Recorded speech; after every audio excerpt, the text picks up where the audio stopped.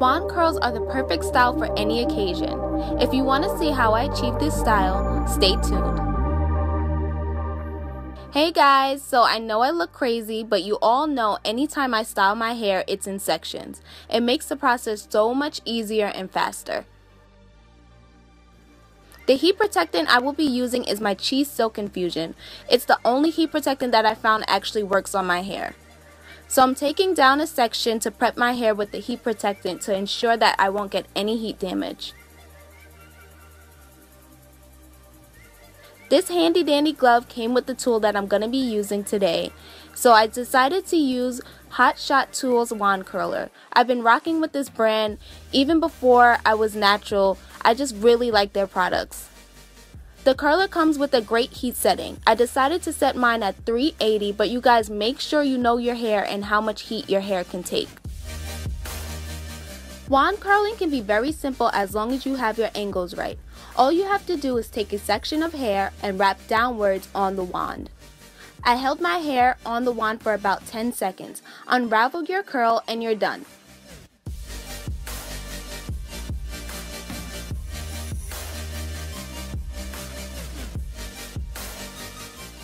Here I am again, taking down a section, prepping my hair with heat protectant.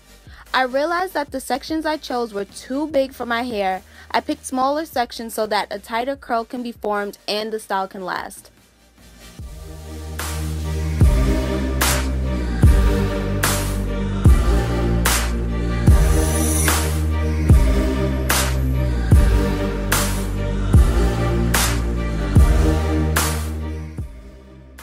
That's pretty much it, ladies. Take a section of hair, wrap it down onto the wand, and release.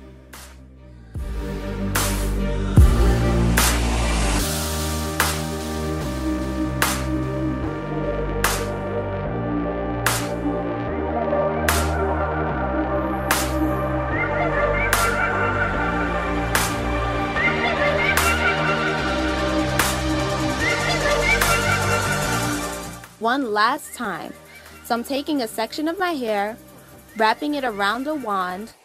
You ladies hold it for however long you see fit for your hair type and unravel.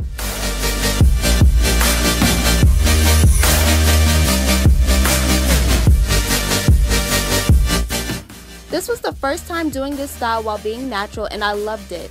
Beautiful bouncy curls with movement. I especially love my second day hair. Wait until the end to see a photo. Ladies, leave any suggestions for future videos below. I love you all and see you guys in my next video. Stay blessed.